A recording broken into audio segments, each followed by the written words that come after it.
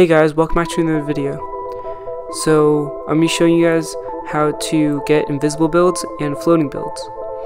So before we get into the video, only 4% of you guys watching this right now are subscribed, so make sure if you have not already to hit that subscribe button and turn on notifications so you guys don't miss a single upload or live stream.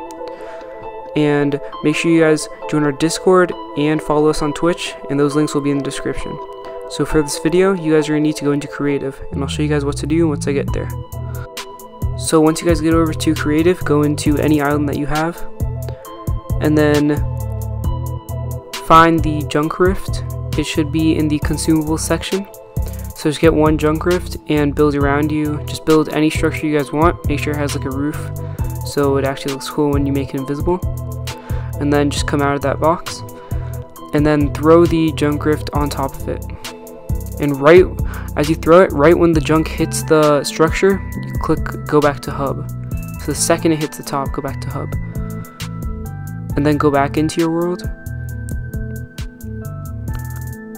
And then once you get back down to your structure, you'll see that it's completely invisible and there should only be the junk from the junk rift just sitting there. So then you can walk up to it and you see my builds are invisible, so it's telling me I can edit that wall right there. So if you just mine past that, it'll let you mine past the wall, and then you can like break all the stuff on the inside. So right now all your builds are just invisible, so I'm going to show you guys that you can build your roof and it's just floating right there, and it's not being suspended by anything, or at least it looks like it because all of my builds are invisible, and it's not being held up by this police car either.